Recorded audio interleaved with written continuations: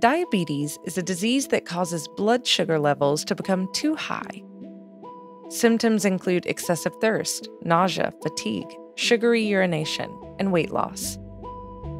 If left untreated, diabetes can lead to strokes, kidney failure, heart attacks, and nerve damage.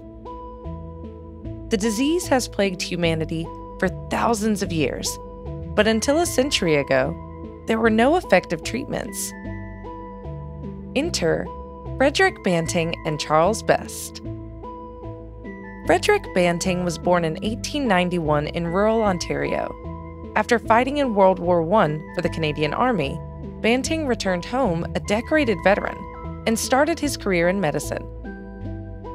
In 1921, he began lecturing in pharmacology at the University of Toronto, where he became interested in diabetes.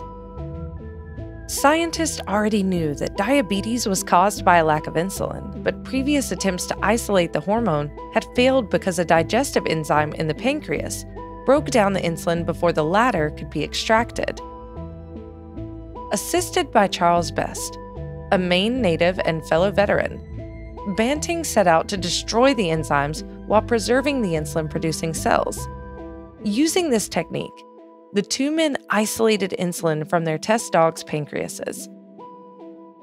After injecting the insulin into dogs suffering from artificially induced diabetes, the animals quickly recovered.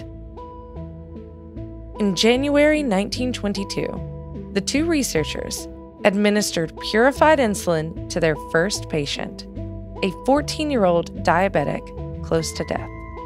The treatment was a success, and the use of insulin to treat diabetes quickly spread throughout the world.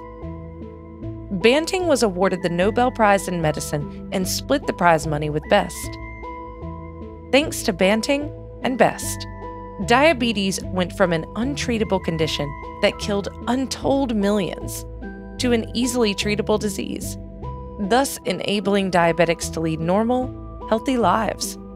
For those reasons, Frederick Banting and Charles Best are our 24th Heroes of Progress.